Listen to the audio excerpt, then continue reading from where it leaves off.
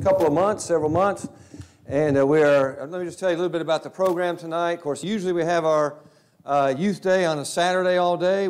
This first year we've expanded it to Friday night and then Sunday morning. And we're very happy that Joe Wells could work us in. He lives in Tennessee. He works for Freed-Hardeman a little bit, and he has Kyo Publications, a lot of good stuff here. He brought the displays with him, and so check that out in between services. But tonight, Joe is going to present a lesson, and then we already have some questions from online that have been submitted, and so he's going to deal with some of those questions about present culture and things of that nature, some of the things that our young people especially are facing that guys my age and older and even a little bit younger, it wasn't even thought about when I was young. But it's all over the place now, and so we have to deal with it from a biblical perspective, and Joe's just the man for that. And so if you do have a question, please write it down. There's a pen and there's a cards and few in front of you. Write those down, and we'll get them, and we can deal with those questions as well. And so he'll present the lesson, and then we'll have a little question and answer up here. So we're just very glad you're here, and we look forward to it. And Brother Joe Wells.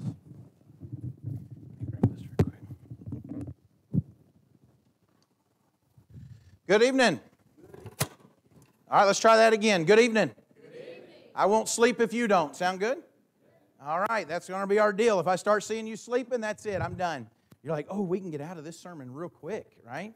Just by going to sleep. No, you can't, because I'm going to ask you to love the person beside you. And I've done this at youth rallies for years, okay? If you notice the person beside you starting to nod off, I'm going to ask you to love them enough to reach over behind their arm. You know that fatty part of the arm right there? I'm going to ask you to love them enough to reach over and pinch the fire out of that part of their fatty part of their arm, okay? Don't do it now. They're not asleep yet. They're not asleep yet. And some of you are like, let's just move away from everybody right now, right? So I have fun doing what I do. This weekend, I intend to have fun. I intend to enjoy studying God's Word. I enjoy looking at culture. And I don't enjoy it just because, sometimes people like to complain. Sometimes I like to complain. You can ask my family. I may complain about a lot of things that are insignificant. However, when you and I talk about culture, we need to understand something. That when we deal with people who are dealing with real issues, that we're dealing with souls whom Jesus died for. You understand me when I start to say this? Right out of the gate, I need you young people to hear this. I need you to understand that this is not about personal issues. This is not about the concept of unloving, right? It is an understanding that everything we talk about, that it's tied to people who have backgrounds and they have feelings, and sometimes people maybe have been abused in their backgrounds. Sometimes they come from different backgrounds than we come from. And so there's value in trying to understand, not just complain, right? Anybody can complain. Right? Have you ever heard somebody complain before? Chances are you complained about something today. Well, not you. I mean, like you, figuratively you. You're perfect. You never complain, right? But sometimes young people complain. It's too hot. It's too cold. I didn't get the food that I want. My hair's not working the way it's supposed to work. I don't even know what that complaint is, but it's neat when I hear people say that. My complaint is I can't grow it very well on top, so I have kind of the dome showing, and that's why I cut it down so short. But either way, oftentimes we find ourselves getting wrapped up in this. And I don't want this weekend to be a concept of looking at current culture just from a, well, let's get together and complain about it. That's not what it is. Because at the end of the day, your goal and my goal is that we would have a closer walk with the Lord. You see, the truth of the matter is this, that you can't apply these lessons to people who aren't here. So therefore, I understand that as a speaker, my job is to know my audience. And my audience is, I firmly believe, they're here for a couple reasons. Number one, you just really wanted pizza tonight and your parents weren't cooking pizza, and you're like, Mr. Bryan's going to have pizza, we're going to go there and get pizza. I doubt any of you came here for the pizza, although thank you, it was very good, guys. Thank y'all for that. You might have shown up tonight because you're like, man, this guy, he is a big man and a bald man and a beautiful man, and I just can't wait to look at him for however many lessons. And I'm going to say probably not. I mean, thank you for amen in that one. You know, I will tell you when it's appropriate to amen. That's not one of those times, okay? I'll give you one of these when it's time to amen, okay? You know, that's why preachers do that, or they slap the podium. They've already worked it out in the audience. I know, come on now, we're not going to hide it. We've already worked it out in the audience. It's time to amen. How do I know? Amen. See, y'all got it just right. But we're not here to, you didn't come here for that. You came here because you wanted to grow in your walk with the Lord. And chances are, you know individuals in your life that maybe are even dealing with some of these issues, and maybe you're dealing with some of the things that we're going to talk about. I want you to know this, that everything that we're going to look at this weekend, all the questions we're going to talk about tonight after my brief, of course my kids laugh when I say that, brief lesson, that this is all about helping individuals walk closer with the Lord. So as we begin, I wanted to say that right out of the gate, because as you look at this particular lesson tonight, I will tell you something, that you and I live in times where individuals really do need hope. We live in times where individuals, it's been described, our culture, much like a person who is set adrift, that they have no direction because they don't know where they're going. And not only do they not know where they're going, they're catching any wind that blows along to take them there. I thought it was interesting. It was actually one of the tutors, one of the counselors to Emperor Nero, who would talk about a ship that is set a sail, but it doesn't know what port that it is heading towards. And basically that comment was something along these lines. If you don't know what port you're heading for, then any wind that comes along will get you where you're supposed to go. And I want you just to think about that for a moment. You and I, as children of God, as young people who are trying to be what God would have us to be, we're not perfect. We're made perfect by the blood of Jesus, but we still struggle. The idea is this, though. We want to set our sights on heaven. We want to set our sights on eternity, right? And if that be the case, then we don't want to catch every wind that comes along and blows in this direction or that direction. I think it's quite interesting that the Bible will say that we're no longer supposed to be children tossed to and fro by every wind of doctrine or trickery that comes about through the thoughts of mankind. That there's supposed to be a growing up. Well, here's the deal. Many individuals who profess to be Christians today are spiritually stunted because their concepts of what it means to be spiritual are not rooted in God. They're rooted in themselves. They're rooted in their feelings. Maybe they're rooted in modern thought. And so at the end of the day, it really is this concept where individuals are floating. The problem is, as you and I look at our surroundings, and you look here, it wasn't, last night we drove through Atlanta. I don't know when the last time you had the privilege of driving through Atlanta, Georgia was. I can tell you this, late at night, we've driven in Atlanta after midnight. It's still filled with people on the interstates. I could only imagine what it would be like to get off and go to the Varsity on a Friday night in Atlanta, Georgia.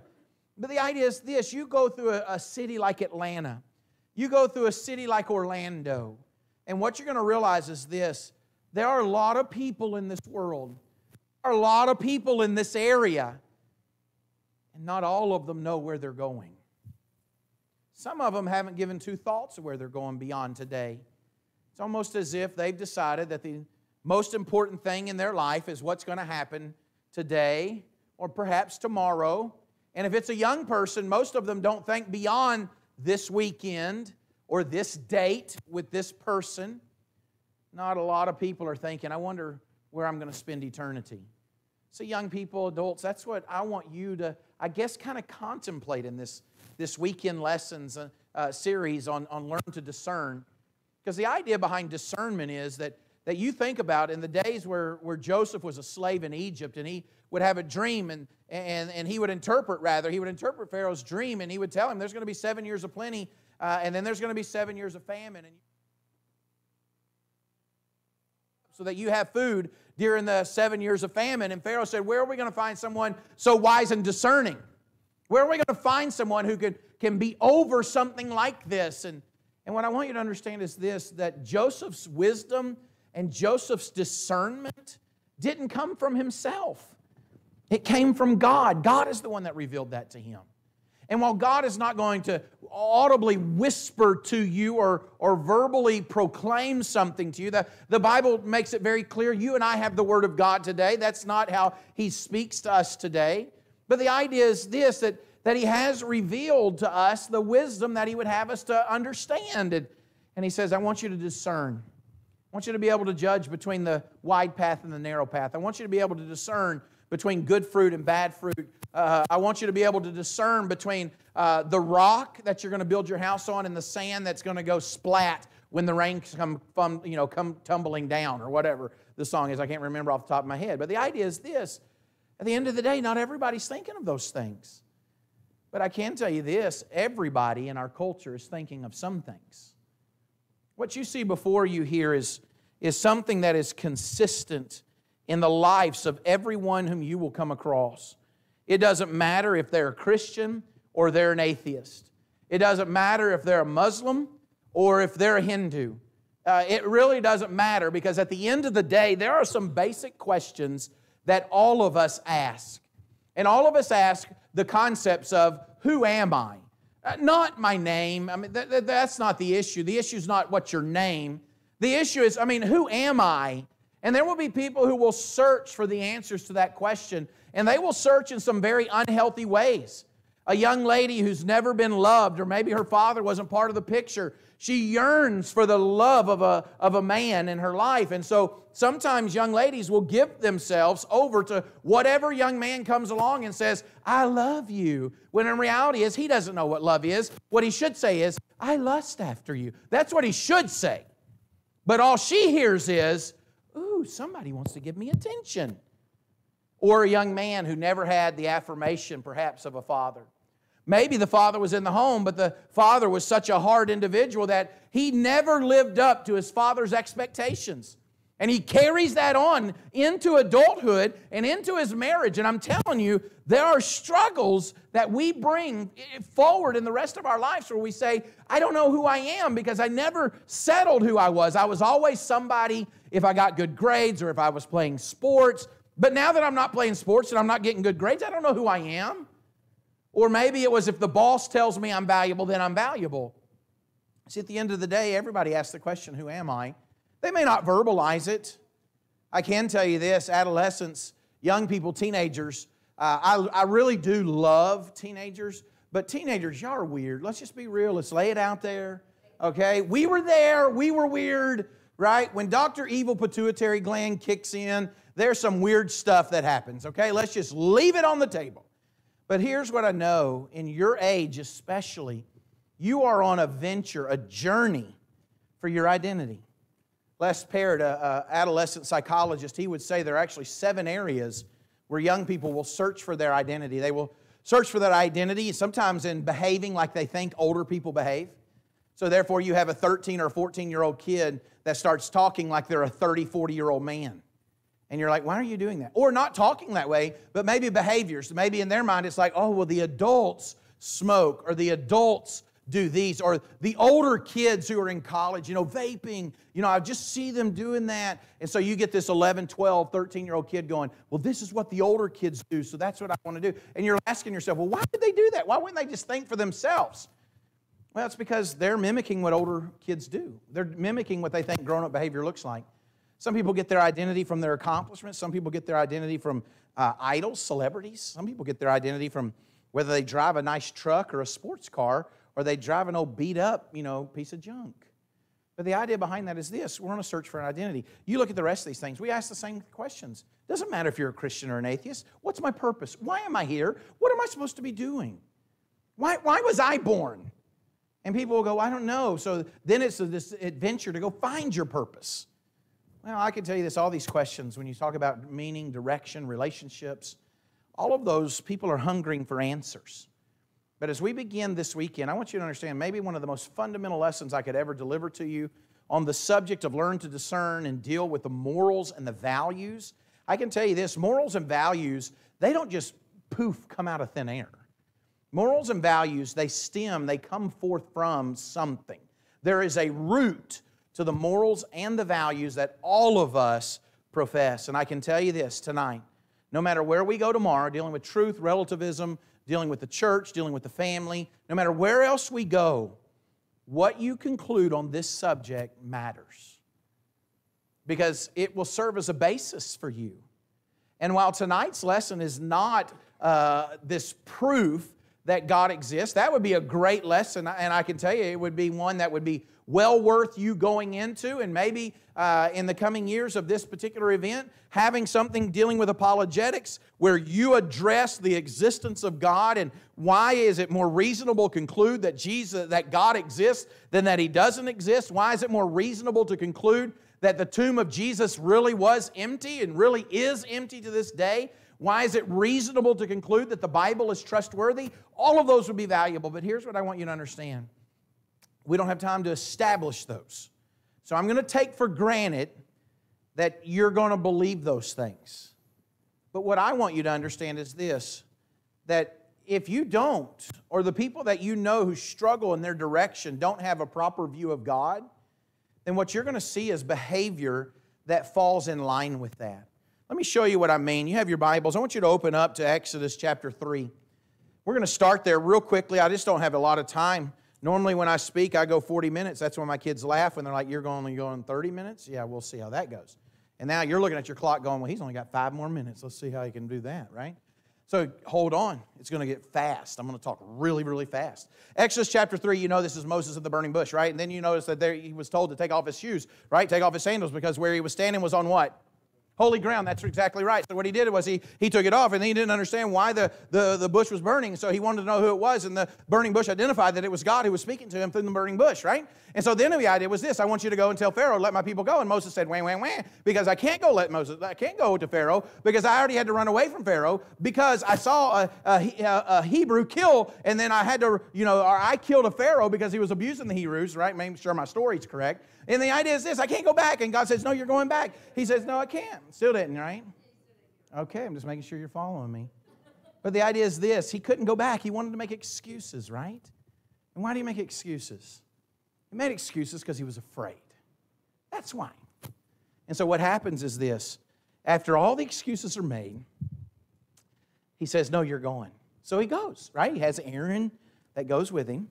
God identified who he was over in chapter 3, verse 13, where the Bible reads this: Then Moses said to God, behold, I'm going to the sons of Israel, and I will say to them, the God of your fathers has sent me to you. Now they may say to me, listen to this, what is his name? And what shall I say to them? You look at that and you say, how would they even ask that? Well, there was a lot of time that passed between Joseph and Moses. There was a lot of time that had passed between them being allowed to go to the land of Goshen at the end of the book of Genesis, because there was a famine in the land. And then you turn to the book of Exodus, and now they're enslaved. There's a Pharaoh that doesn't know Joseph. And so there's mistreatment of God's people, and Moses says, these people may ask me who you are. I want you just to contemplate that for a moment. How do you go from, we trust God's leading us and taking care of us and providing for us, to what if I don't even know your name? And I will offer this to you, young people. The idea of a change in culture, because that's what we're talking about, a change in the culture of the Hebrew people. Change can happen very quickly. Generations come along and introduce things. And I would say this: they don't necessarily introduce everything that we'll see, and we're going to address that, I think, in one of these questions. But the generations build off of one another, and finally there starts to be fruit and evidence that something was off. So here's the deal. I want you to understand that if you forget God, then that can change everything. And it wasn't just that they forgot God. I think it's quite interesting when you start seeing what one concludes about God, it plays into their actions and their behaviors. Over in Exodus chapter 5, this is where Moses and Aaron come to Pharaoh, and they're going to say, hey, let the people go. Look at chapter 5, verse 1, where the Bible reads, And afterward Moses and Aaron came and said to Pharaoh, Thus says the Lord, the God of Israel, let my people go, that they may celebrate a feast to me in the wilderness. That's what Moses and Aaron said to Pharaoh. Let the people of God go. Look at verse 2. But Pharaoh said, Who is the Lord that I should obey his voice to let Israel go? I do not know the Lord, and besides, I will not let Israel go. Now, what you'll discover, time will not allow me to go through this. If you read the account going through the 10 plagues, going through Israel being able to be released, going through the Egyptian army, drowning in the Red Sea, what you will discover is that this concept of what if they don't know you, from Exodus chapter 3, Pharaoh saying, I don't know the Lord, why shall I obey His voice, Exodus chapter 5. If you read that entire account until the Egyptian army drowns in the Red Sea, you will see over and over again that it actually is about God making Himself known. Because He will bring that to light, even up until the point, and including the point of the Egyptian army drowning in the Red Sea, the Egyptians would proclaim, now we know. We know who that God is. And the Israelites, the Hebrews, seeing that event occur and being rescued, they would say, now we know. I would offer this to you. This is foundational. This is fundamental. Jesus would even say that in John chapter 17, that this is eternal life, that they know you. This is not just another thing. It's the thing. That is the root. That's why I tell you, whatever you conclude on this particular subject, it really does, it will play into every other aspect of your values, your morals, and thus your actions. Look over, if you will, Romans chapter 1. I want to show you this, because I got to establish this point, right? And then I'm going to fly through a few slides, okay? I want you to see this. Romans chapter 1, beginning with verse 18 and following. This is a passage of Scripture that oftentimes we'll turn to in studying the concept of homosexuality, of idolatry. We'll do a lot, study this passage from a lot. And of course, Romans chapter 1, when you really read it out, Paul's writing and speaking here to the Gentiles. But then in chapter 2, he's speaking to the Jews. Chapter 3, he says, for all have sinned and fall short of the glory of God. Romans chapter 3, verse 23. So there really is building up. Gentiles, you're without excuse, he will say. Chapter 2, Jews, you're without excuse. Ultimately, chapter 3, all of us are without excuse. Right? That's the progression of the book of Romans is beautiful in the way the Spirit would inspire the Apostle Paul to write. But in chapter 1, verses 18 and following, the Bible reads this way.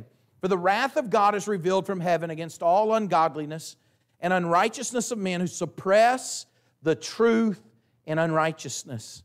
Because that which is known about God is evident within them, for God made it evident to them. For since the creation of the world, this is what God has made known. His invisible attributes, His eternal power and divine nature, have been clearly seen, being understood through what has been made, so that they are without excuse. If you're doing some cross-referencing, you look over at chapter 2, verse 1, he says this to the Jews, therefore you have no excuse, every one of you who passes judgment. So he's dealing with excuses. Verse 21, for even though they knew God, they did not honor Him as God or give thanks, but they became futile in their speculations. Their foolish heart was darkened. Professing to be wise, they became fools, and exchanged the glory of an incorruptible God for an image in the form of corruptible man, and of the birds and four-footed animals and crawling creatures. Verse 24, therefore God gave them over in the lust of their hearts. That's why they ended up where they ended up. It was because the way they responded to this question. And I think it's interesting that the Bible clearly says, even though they knew God, they did not honor Him as such. This evening, I want you to understand the foundation of this whole seminar begins with what you conclude about God will truly drive your morals and your values. And what your morals and your values are will drive your actions. That's the way this game works. That's the way this scenario works. That's the way the equation works. A plus B equals C. I mean, that's it. So that's why it's important for you and I to understand that we are seeing quite a change in America when it comes to the current state of affairs dealing with where are we at in America with moral issues. And we're going to talk about some of those along the way, but I do want to point something out to you, and maybe these aren't the moral issues that you're thinking of, but they're definitely included in there, and it serves as a basis for a very quick illustration. George Barna, in his book dealing with Generation Z, which are young people who are in college and in high school today, there is a new generation that has come about that is called Generation Alpha, and it really doesn't have a lot of concrete blocks and measurements to it. But Gen Z, as George Barna would bring to light, has had quite a few changes and exhibiting changes in ways that previous generations showed signs of exhibiting but didn't accomplish it to this extent, such as this one. When asked the question, lying is morally wrong, is lying morally wrong?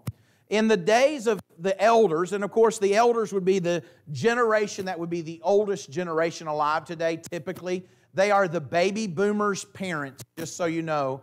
Some of you young people, you're like, baby boomers, I don't understand that. All right, after World War II, there was a group of people that came back. They had a whole lot of babies. They called it baby boom, right? So the elders would have been the World War II generation, the adults, right? So not many left. But when asked, is lying morally wrong, 61% of the elders said yes, it is morally wrong, compared to 34% of those in Generation Z. When asked, is abortion wrong? I thought this was sad, and of course this was before the most recent ruling with the Supreme Court. 50% of the elders said that it was morally wrong. I just have a hard time believing that's not higher. Although you think about everything that's happened with Roe v. Wade, you think about all the issues, the back alley issues with abortion. There's probably been some softening on that subject over the years. But it came down to less than 33% of Generation Z said abortion is morally wrong. Less than 1 out of every 3. When it came down to the issue of marriage should be a lifelong commitment between a man and a woman, only 38% of Gen Z said that is correct. When it came to the issue of sex before marriage, is it morally wrong? Only 1 out of every 5 teenagers and college students say that it is morally wrong today. When it comes to the issue of homosexual behavior being morally wrong, roughly the same. Only 1 out of every 5 young people today say that that's wrong. Now, we're going to look at tomorrow another aspect of this whole concept, and part of that is due to worldview. We're going to talk about worldview tomorrow, and we're going to talk about the impact of worldview and what your worldview is and what are the variations of worldview. But tonight I want you to understand this. We are seeing a growing change in America of the belief in God. Now, that's quite interesting because we still have the majority of Americans who believe in God. But it doesn't mean that when you say to somebody, do you believe in God, that they say yes, you're not necessarily talking about the same God. You need to know that. If you were to knock on somebody's door and say, hey, do you believe in God? Or go to your school and the next person over in your classes or maybe a teacher, I believe in God, a coworker, I believe in God, you need to understand that doesn't mean they believe in the same God that you believe in. You say, what do you mean that doesn't mean that? They believe in the God who's tied with Jesus, and I would offer to you, well, they may say that, but we're seeing a growing change in the way people define that God. You see this particular study, and it's actually a little older, but it did come out. It came out in 2018. But it's to the point that is made when Americans say they believe in God, what do they mean? 9 in 10 Americans believe in a higher power, but that doesn't mean they believe in the God that you're describing or the God of the New Testament. You see here it says 1/3 of U.S. adults believe in a higher power of some kind, but not in God as described in the Bible. So the basic question is this: do you believe in God or not? 80% would say yes, 19% would say no. That at the outset sounds great. 8 out of 10 say yes. That sounds like we only have 20% that are outright atheists that are saying no. But I would offer to you that those 20%, that 19, that they're not necessarily true militant atheists. Because what you'll see is that 19% is broken down into 2 categories, where 10% say, I don't even believe in a higher power, but 9% say, I do believe in some higher power or spiritual force. They're not necessarily going to identify that as God like you would, but they'll say, I believe something else is out there. 9%. Of the 80%, you see there, 56% say, I believe in the God of the Bible. That's like 1 out of every 2. Now, where that doesn't necessarily measure up, and this is what I get to do from time to time, when you live in a culture that we are just under 70% who profess to be Christians, just under 70%. When I started looking at this culture stuff back in 2008, 2009, we were at 78% of Americans profess to be Christians. That has changed in the 14-year period that I've been watching culture. It's changed. Now we're under 70% in America. And I will tell you this, if trends are anything, you need to know and I need to know America is not far away from less than 1 out of every 2 believing in the God of the Bible. We're not too many generations away. I would even give it at this stage in the game, 1 generation, maybe 2 generations away, and you're going to find where the majority of the people in America do not believe in God. You remember what I said at the outset of this lesson? What you conclude about your belief in God plays into your morals and your values. Your morals and your values dictate your behaviors. They're the true evidence of what your behaviors are. So a young person who says, well, that's just not me. And I would offer to you, oh, no, that is you. That's not the you want to be, but that is you. You're like, no, I'm not. I'm not a liar. That's not what I am. Or I'm not an angry person. I'm like, no. That's the fruit. That's you. That's just not what you want to be. So you're conflicted in your reality not measuring up to your ideal self. That leads to problems, just so you know. And I don't believe it's any accident that we're seeing an increased amount of problems in America with like anxiety, depression. There's a lot of things going on there, and we could flush some of that out at another time or maybe during this weekend. I don't know of reasons why that might be the case. But either way, what I want you to understand is out of that 80%, 56% believe in God. 23%, though, believe in some other higher power or spiritual force. Here's the significance of this lesson. You'll see that 9% combined with the 23%, and what you'll find is roughly 1 out of every 3, they believe in something, but they're not going to call it the God of the Bible. Now, you may look at that and you say, well, Joe, that still tells me that the majority of Americans believe in the God of the Bible.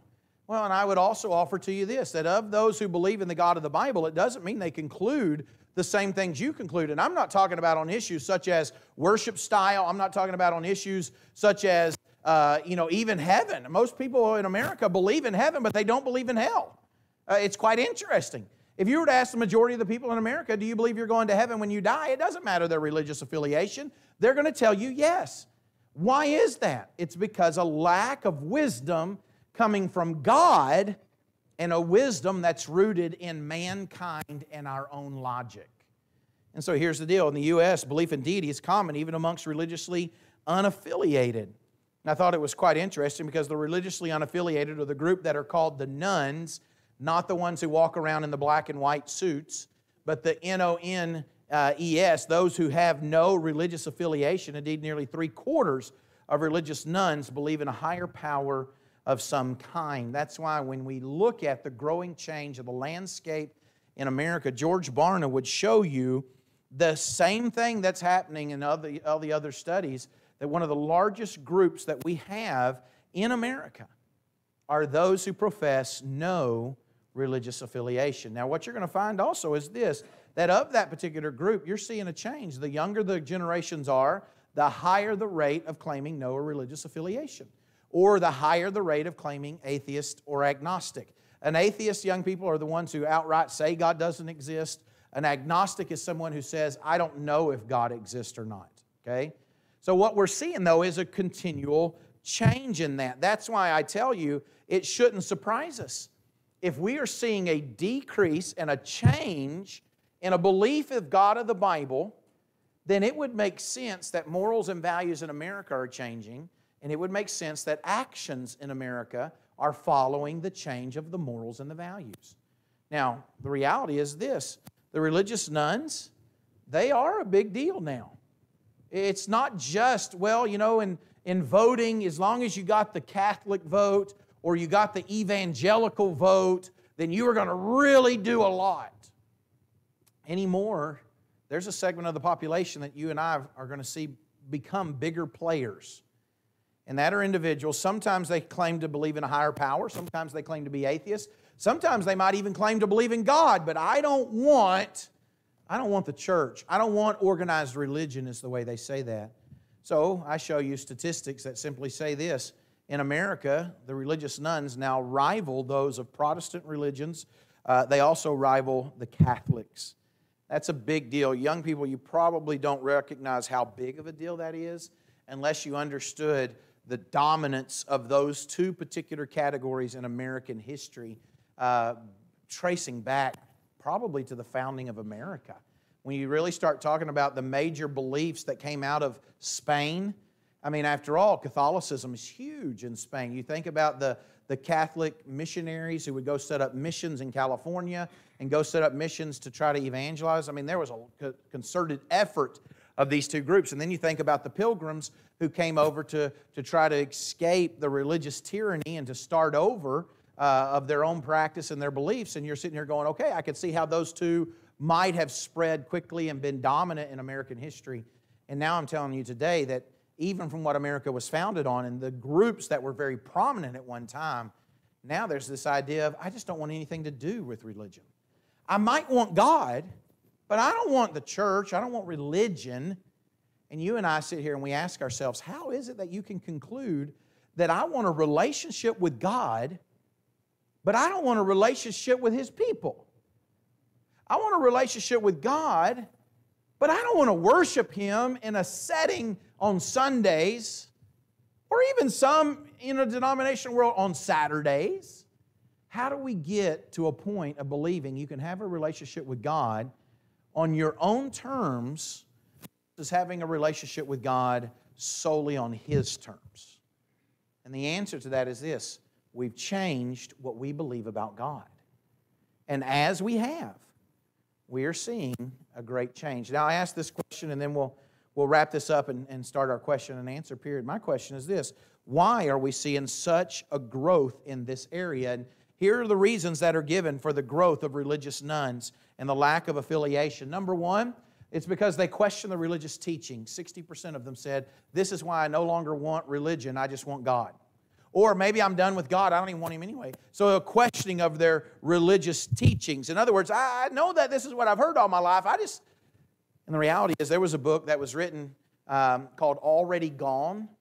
It was published a number of years ago, but when the authors of that book and their studies, what they discovered was this: religious nuns don't become religious nuns when they go to college. Their statement and their conclusions from that book, religious nuns begin the journey of becoming a religious nun in about middle school. When they start doubting whether or not the Bible is accurate, they start doubting whether or not the flood was a global flood, they start doubting whether or not God really created everything in 6 days. And when they have questions, maybe they have real questions and they want to ask those. Maybe they do ask, maybe they don't. Maybe there are adults in their life who can answer. Maybe they're not. Maybe Google becomes their major source of research. Really, though, at the end of the day, it's like I start detaching. Their studies would say in middle school or high school. Those are the kids that are sitting in our Bible classes, that are attending our camps, that are coming to our youth rallies on Friday nights. You're like, no, that's not these. And understand, when I do seminars, I don't talk to us and about us. I talk about everybody else, okay? So you can be easy. I know you're perfect. I know you're good. I'm just saying that that's really the situation going on. Opposition to the position taken by churches on social and political issues. In other words, more and more young people are becoming more social justice driven. They want to know what values, what positions the particular religious group has, and if they don't align with what I've already concluded I want to be, or what my college professor has told me, or what my high school teacher has told me, or perhaps what my friends say, then I don't want anything to do with the religion. Now here's the difference that should happen. I should not allow all these other people to shape my values and my morals. I should allow the Word of God to shape my values and my morals. But in order to do that, I actually may have to go against some people that I care about and that I respect. And how can I, see, our culture's done this, how can I stand in opposition to your conclusion and yet still make you understand I love you? Our society has said this: nope, you're either Republican or you're Democrat. That's where you're at. You're either on this side or you're on that side. You either believe this about abortion or that about abortion. You either believe this about sexual identity or you believe that about sexual identity. But you can't be for me and disagree with me. That's what our culture says. And that has taken its root even when it comes to religious belief. I'll show you these in advance because I know we need to hurry. Dislike religious organizations. Don't believe in God. And then that last one I think is really kind of, it hurts. Obviously don't believe in God hurts. But the idea is this: they no longer consider religion to be relevant. And of course, my question is this: what's the basis of relevancy? How do you reach a conclusion that something is relevant? And ultimately, at the end of the day, it's going to be this: what impact does it have in my life on a regular basis? And I say this sincerely, and young people, I need you to hear me. You and I, as followers of Jesus Christ, are being watched more than we're being listened to. If you don't show that your relationship with God is significant in your life, why would your friends who aren't Christians believe that they need a relationship with that God? If you don't show that God's relevant, why would they? And so to some extent, the religious nuns are a product of what we've helped develop in America. And I say we, possibly we as followers of Jesus, that maybe we need to look in the mirror more than we need to be pointing the finger looking out at everybody else. You see, the state of affairs, and we're going to go ahead and stop it there. I know there's other slides, but we're going to stop it there because I know we've got a bunch of questions I want to get to. But I want you to know something. This is the foundation of where we're going this week. This is why what you conclude about God is so important. And like I said, there would be other lessons, other series that would do well with apologetics, that would really ingrain these. As a matter of fact, I believe when I was a local youth and family minister, every year I wanted to hit apologetics. Every year I wanted my kids to know God exists, Jesus is real, and the tomb is empty, and the Bible is credible. Every year we would study those, and some people would look at that and go, why did you spend so much time? Why didn't it become redundant? And my answer was this: those kids can graduate high school without knowing everything about the Holy Spirit. But I don't want them to graduate high school not believing that God exists, Jesus is real, His tomb is empty, and the Bible is credible. Why? Because everything else they're going to learn as adults will be filtered through those 3 points. So yes, I believe this is so significant that it would be worth developing a whole youth rally to. Because at the end of the day, everything we're going to say in these questions we're about to talk about are all rooted in this point. So I don't want to take any more time. Let's end with a word of prayer at this point, and then you guys come on up and we'll start the next one. Let's pray. Dear Heavenly Father, Lord, thank you for the opportunity to be here tonight, for the safe travel of everyone, and thank you for the smiles, thank you for the laughter, thank you for individuals who have paid attention. Lord, I'm grateful for hearts that desire to know you and to grow in that knowledge of you in their relationship. And Lord, we pray that we would not just identify issues in America, but that we would look internally at our own life to make sure we have our proper view of you. And if we're seeing things in our life, Lord, that don't add up, Lord, help us to have the courage to ask the hard questions of where is this coming from? Why is this the case in my life? And if there needs to be something to change within us, Lord, please help us to not be so prideful that we don't repent. Help us to have soft hearts. And Lord, we do pray for our friends, our family members, perhaps, who fall into the category of not having a solid belief in you, and therefore they were truly lost at sea, floating in any direction, being blown by any wind. And Lord, ultimately it's not bringing them peace. It's our prayer that they would come to know you, that they would know your Son. And Lord, if it be that you use us in that situation or just use someone, Lord, we pray that they will come to know you before it's everlasting too late. Thank you for the opportunity to be here this week, and I pray you bless our time together, Lord. In Jesus' name we pray, amen. All right, y'all want to come on up? We'll do it.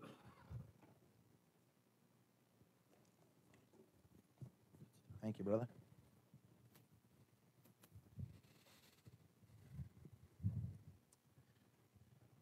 Okay, where's the skinny chair? I need to sit in the skinny chair. You're in the middle. No, come on. You're in the middle. Oh, man. I came up here to hear y'all, what y'all have to say.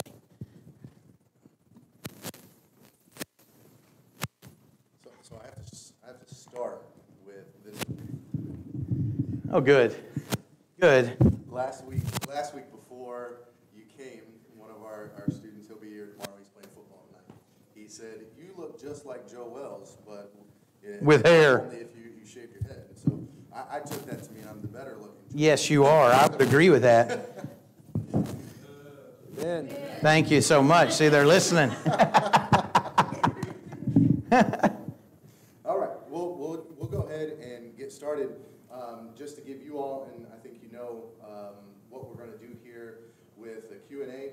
These are questions that were submitted through the online registration and things, and we'll get through as many as we can. If we're come to a point where we think we're kind of gone through all of them, we'll stop early.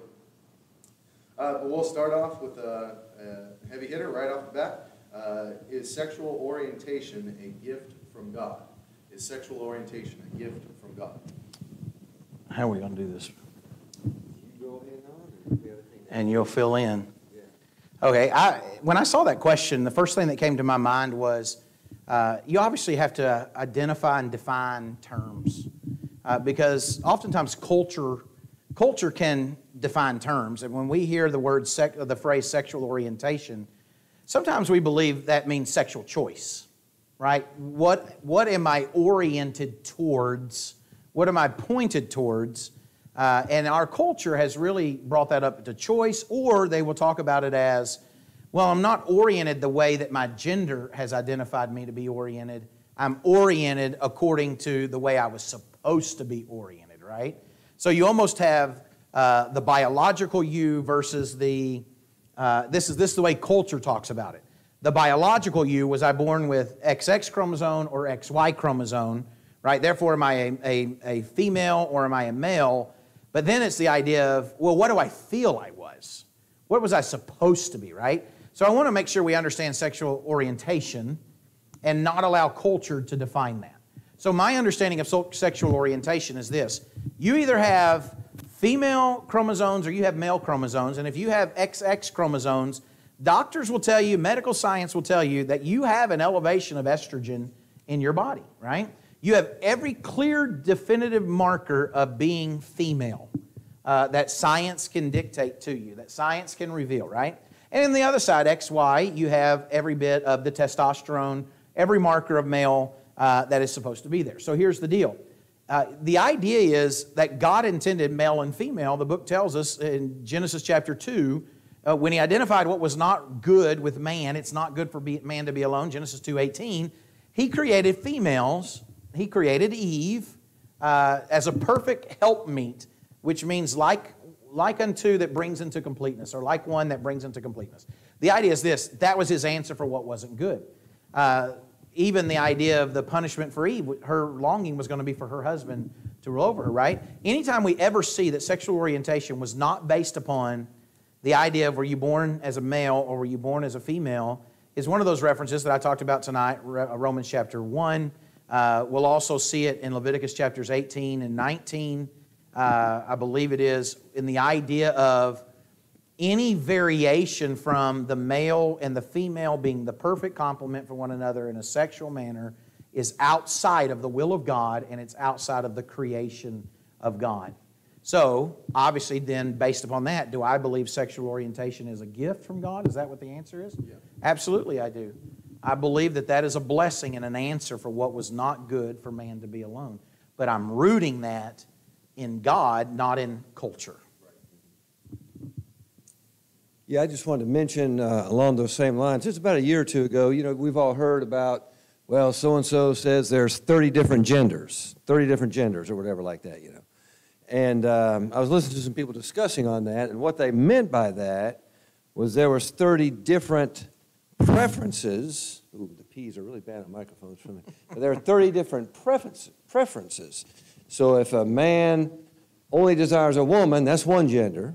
If a man desires another man, that's another gender. If a woman desires another woman, that's a different gender, and so forth, when they're not really genders at all. Genders, like you say, are biologically determined. They're not made up or how I think or how I feel, but what are the chromosomes? That's it right there. And so I think that our culture feeds us with that you can be whatever gender you want. There's 30 of them, take your pick. And it goes to the point, what they're talking about gender, what the Bible talks about gender is not the same thing. But what we have to root our thoughts are is in God's Word. Yeah, well, like sexuality, just the term gender, I think is one that's been hijacked, even maybe from the beginning.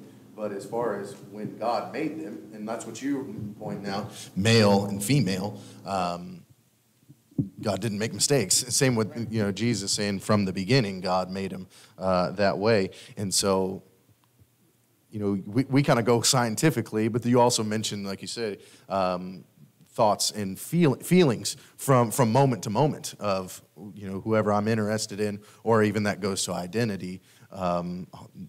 Culture has gone every which direction, but from the beginning, as far as how God has made us sexually, and as far as orientation, it is a gift from God. Like you said. And this isn't a modern problem. We need to make sure we frame this discussion correctly. This isn't a modern issue. It's not one that we need to think, well, this generation just came up with this. There was an actual individual in World War II who, coming home from World War II, an American GI, and the name is slipping my remembrance. But he actually had a change due to surgery. I'm trying to be cautious of the audience, right? And then that individual started identifying differently, started performing, and actually you can go on YouTube and look that individual up. But it even started before that. One of the notes that I have in one of the presentations I give on this particular issue, there was an individual who was a Native American who was an ambassador to Washington, D.C. named Weewa. And Weewa they called them two-spirit individuals. And there are cultures that will actually at times raise children to fulfill certain roles within the home. Well, if there are no daughters in that home, they will typically raise a son to fulfill the cultural expectations of a daughter. And they call that, when that son then identifies as a softer, we would say effeminate individual, they will say that's a two-spirited individual. So the only reason I say that is, if you really want to dive into this subject, we've got to be cautious to say, well, this new generation, they're just the ones. And I mentioned that within my lesson. Each generation before added to where we are today. And so it really is a snowball effect, more so than this is something new. Next question. What do you see as major issues for kids that kids will face at school that must be resisted, untaught, or possibly retaught? Me? You. You start and I'll add. Well, I haven't had kids in school for a while. Let me see here. Kids are going to encounter it in school that either needs to be retaught, untaught, or what? Resisted. Or resisted. Okay, well, obviously, I started with the belief in God. That's going to be a huge one. I do know, in my experience of working with young people, I interviewed a young man once who was in college at that time, but he grew up what I called a youth group all-star. I mean, if there was going to be a youth event, he was going to be involved in it in some way, shape, or form. He was going to be speaking or leading singing or reading scripture. In Bible class, he was always asking questions, so he was engaged in Bible class. He went off to college, so I know I'm jumping ahead to college, but the same principle can be made. And he started taking classes where they taught him that the Bible wasn't inspired any more than Shakespeare, that God wasn't necessary for any morality, so humanism is what came into play. And since you got rid of the Bible and you got rid of God, then morality is really dependent upon whatever you think or feel, right? And I do believe that that is still something that we've got to be cautious about within our schools. An understanding that right and wrong does exist, and it's rooted in God's Word, right? We're going to talk about that tomorrow. We live in a culture today that for me to even say right and wrong exist is very harsh language.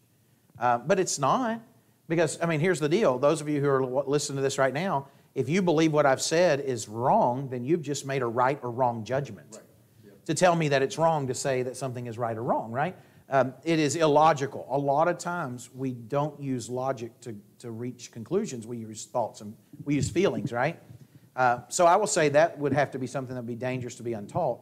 My biggest deal when I work with young people is this. Young people are on a search for an identity. And everything that I've read that adolescent psychologists will come into play is behaviors, trends. I mean, why is it that a young person will wear skinny jeans and they don't need to wear those? I've been told skinny jeans are out. I'm so grateful that skinny jeans are no more. I was going to start wearing them, and then I changed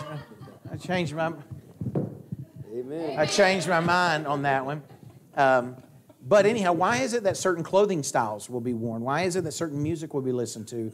Hairs will be colored, but the idea is this: it changes, right? And so young people, I've termed that. I don't know if I was the guy, but they're chameleons. And teenagers, I tell you, I love you, but it's the truth. Chameleons change their color to fit into their environment because teenagers do not want to be eaten by the predator. And that could mean being socially isolated. That could be being made fun of. That could be, being the end of all the jokes or whatever, right? And so what happens is oftentimes young people will go that route. I'm a firm believer in rooting one's identity in God. So that's something that we've got to pay attention to at home because it's not going to be taught. Then it can be resisted. You're right. So, Yeah, I agree with that. God is the key to it all. And if we're committed to that, and just like when the apostles and all that, when persecution comes, that's our go-to, that's our fallback, that we know that there's something beyond this. But of course, that's a whole lot for a young person to Right.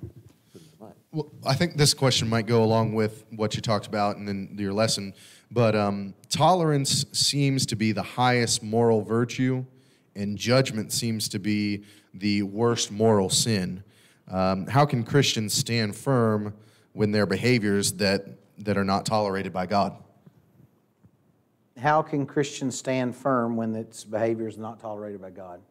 You're going to have to be okay being isolated. Young people, I got to tell you something, and I say this 100% lovingly. You can't be afraid to have a backbone. Most young people are indecisive. Most young people want to go with the flow because they don't want to be made fun of, left out, like I mentioned to you. And so here's what's quite interesting, and I want you to hear me say this because I told you we don't really use logic to reach conclusions. Our culture doesn't use logic anymore. But I want you to really ask yourself this. If you're saying that something is wrong, and somebody, like you're saying that is morally wrong, and somebody comes up to you and says, how dare you tell me that I am morally wrong? One of the things that I want to encourage you to say back to that person is this. Are you saying that it is morally wrong for me to tell you that what you're doing is morally wrong? In other words, you're telling me don't judge, but you're judging that I'm judging, and your judgment is that I'm wrong. So you're doing the very thing that you're telling me is inappropriate to do.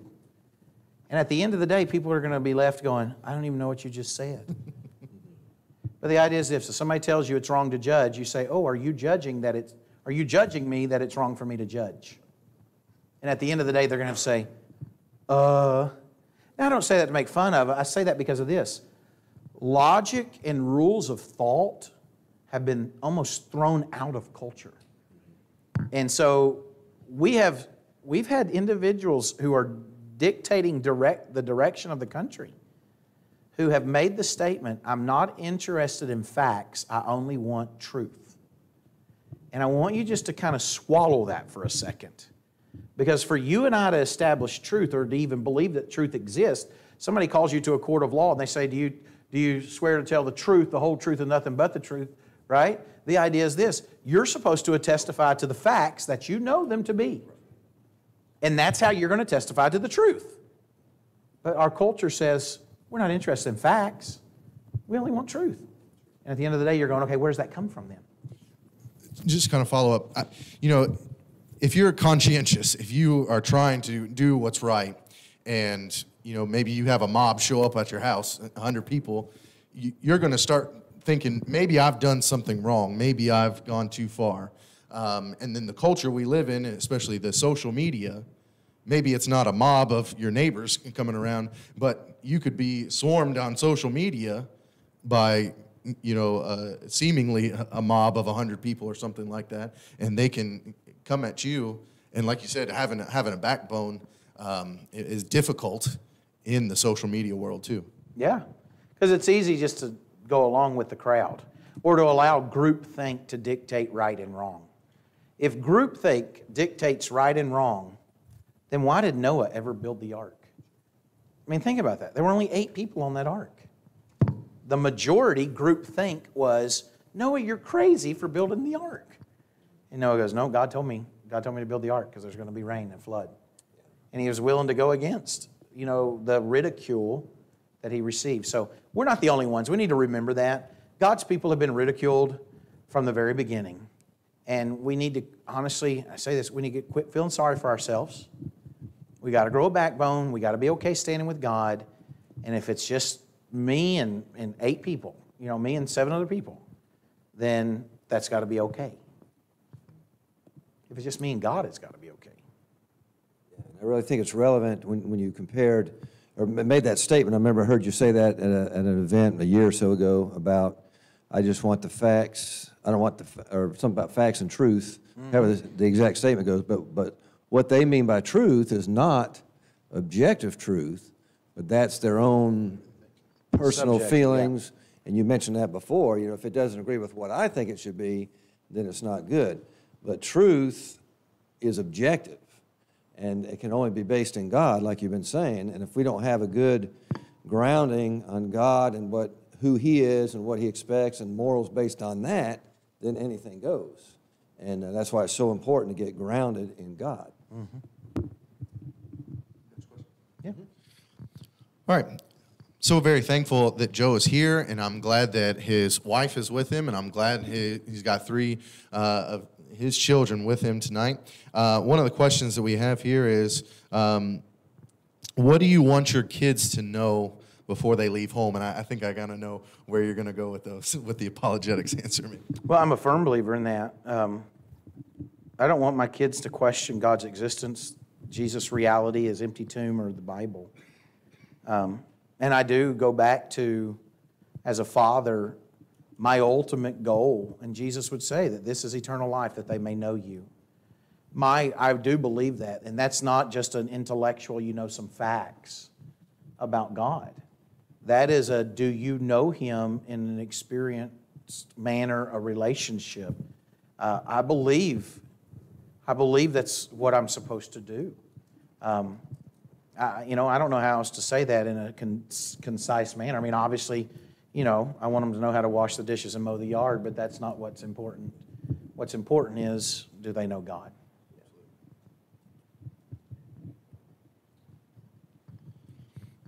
Another question that I want to make sure we ask, and parents are here, where can parents and churches go for resources? I know you talked about apologetics and other things of discerning the times to stay informed and keeping kids well-grounded. Yeah, well, obviously I'm going to be biased and say go check that table out right over there. Aaron and I, 10 years ago, founded Kyle Publications with the intent to produce resources. Actually, the initial intent was a teenage magazine.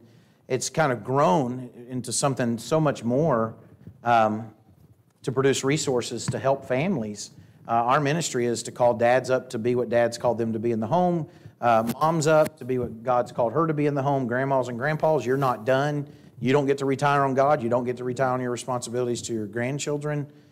Calling young people up to be who God's called them to be. So we would encourage you, obviously, to check that out. But from the standpoint of just off the top of my head, obviously, I'm a big fan of Apologetics Press. They've got free materials. Even with us, we homeschool. It works well for us. It's been a blessing for them to be able to travel with us. But there are downloadable correspondence courses and some free books that you can go on there and get to utilize with your children. Other ones that I go to, I love ChristianCourier.com. I go to it's the Jacksons. It was Wayne Jackson's website for a long time. I go there. If I'm going to go online for like online resources for my own research, I look at stuff as far as for current culture. There's a website called Center for Parent and Youth Understanding, CPYU, either .com or .org. It's denominational, so I say that right on the outset. But as far as keeping a finger on the pulse of culture and beliefs, that is one that I go to, Center for Parent and Youth Understanding. And so those are some. Obviously, we love, we're very cautious about what our kids watch, what Aaron and I watch. We use ClearPlay at home. We use VidAngel at home. We have Covenant Eyes on our devices as filters. But, movie-wise, there's ScreenIt.com, or is it Plugged In? PluggedIn.com, which is the Focus on the Family website. I encourage everybody, look the movies up before you go see them. They'll tell you how many cuss words are there. They'll tell you if there are nudity scenes. They'll tell you if there's messages that you don't want your kids hearing. So do your homework ahead of time. Those are some of the resources that we would use. So.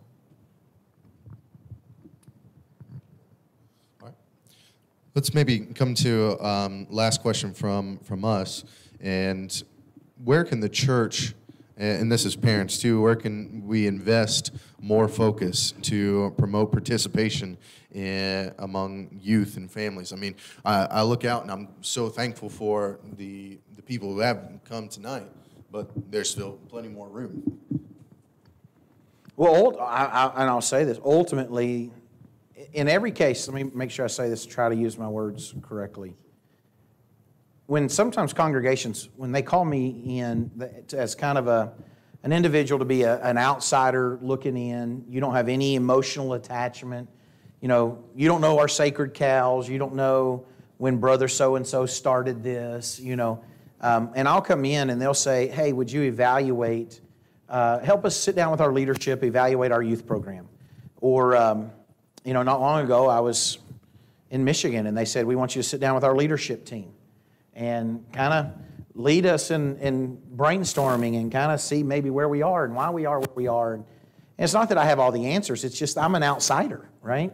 And so when I'm allowed to come in as an outsider and I don't know the people and I don't have the emotional connections, sometimes I can ask questions out of ignorance, and I can ask questions out of, look, if you don't like me asking this, I'm getting on an airplane and leaving. You don't ever have to have me back. That's okay. But usually what I have found out is this: the problem is not a kid problem. It's a parent problem. Kids oftentimes reflect the health of their families, and they reflect the health of the congregation. So one particular group called me in and they said, hey, we got an issue. Our kids don't want to be together. They don't want to spend time together. And so they were looking at it going, well, we got to come up with more fun things, more exciting things. We need to spend more money on them. And as I was sitting there talking to them, I'm like, well, tell me about their families. Do their families want to be together? Tell me about the fellowship within the congregation. And finally, they got to a point, they're like, no, their families really don't spend time together either outside of the congregation or outside of designated fellowship meals. And I told them, I said, you don't have a kid problem. You have a family problem. And if you want to address that, that's going to be changing the hearts of dads, changing the hearts of moms. It's not going out and spending a bunch of money. It's developing a culture within your congregation beyond Sunday morning attendance. It's understanding the church as a family. And as a family, then I need you in my life, and you need me in your life. And that you can only go so far when you're sitting in a pew looking at the back of somebody's head, and then you hurry up and walk out. So there's got to be a concerted effort to build community within a congregation, to build the family within the congregation. And I will say this, you turn the hearts of dads and moms, turn their hearts to the Lord where they're on fire, you'll get the kids. That won't even be an issue. But the issue oftentimes has been an adult problem, not a kid problem. And that's a challenge for a lot of congregations, is to get the family atmosphere in that congregation, where just like family reunions and families spend Christmas together and times like that. But that's the kind of feeling we need in congregations, and that's a challenge to get to that. We're working on it here, but we're working on it. Well, and it's got to be intentional, right? It's got to be intentional. Yes. It can't be hey, we just want y'all to love each other. Yes, of course you do. Yeah. But it's got to be, what are you doing to position each other, to position people into the lives of people, right? Mm-hmm. And so sometimes people will use their Bible class for that manner, but it won't just be, hey, come in here and sit at the back and look at the back of somebody's head. It will be more of a accountability. It will be more of a small community within that. Sometimes people will start men's ministries, and that doesn't mean, hey, we're going to have a men's event or have a men's Bible class. That means every week we're having a men's breakfast. We want you there. And then maybe once a month on a Saturday, we're coming together and we're going to work together. Because you know what I've learned growing up, and you guys have learned this too, that if you sweat beside somebody to accomplish a task, you've just bonded with them. And if you share blood with somebody, you bond. And so the reality is there a benefit to all the men getting together on a Saturday, including the teenagers? Teenagers have got to be included in that. They're not a subculture. And then you go to the widow ladies' houses and say, hey, we're here to change bulbs. We're here to mow your yard. We're here to... And you may think that's not important because that widow lady could pay somebody. As much as I say this, it's not all about that widow lady. It's about the men. And the ladies doing the same thing. Not obviously not in that same manner, but spending time together purposefully. And when you start to notice, okay, we've got a good core of 6 to 10, now let's go get one more. Let's go get John. John, let's go get John. And then let's go get Sam. And then before too long, you start bringing them in one at a time. Your group of 6 to 10 is now 20. You know what I'm saying? And that doesn't happen overnight, right? But I don't know. I don't know. I mean, there's a lot of people when I talk with them, they'll say, well, we've done all those things. We've tried all these things. And it's almost like they have a defeated mentality. And I just want to say to them, you're like a boxer who's just gone 9 rounds with the heavyweight champion, and the bell dings. Are you going to answer the bell to go one more round? Are you going to try something? Because you can't sit back and pretend like the battle's over, Well, thank you. And I think we'll use that. That would be the last one, if that's all right. Well, appreciate Joe doing this, and of course, this is the first time we did the Friday night thing, and it's really worked out well. I do want to say we have had our past youth days have been Christian Evidence oriented, probably 3 of the last 4, but this is good too. We really like this, and so we appreciate y'all being here. I just have a few more songs, and then we'll have a closing prayer, and then that'll be it. And tomorrow morning.